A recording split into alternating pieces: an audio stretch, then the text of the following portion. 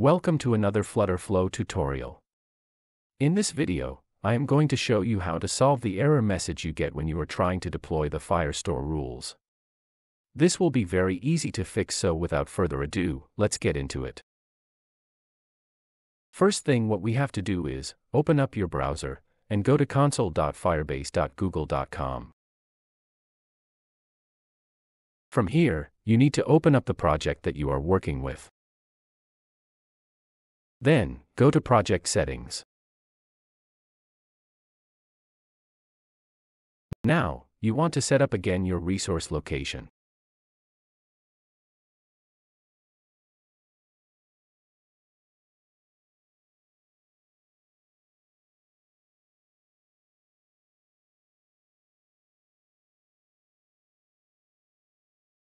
When that's done, we can go back to our app and try again.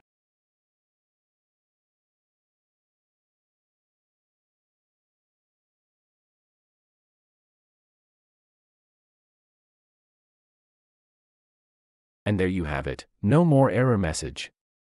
Thank you for watching this video. Don't forget to like and subscribe if this video was helpful. See you in my next video.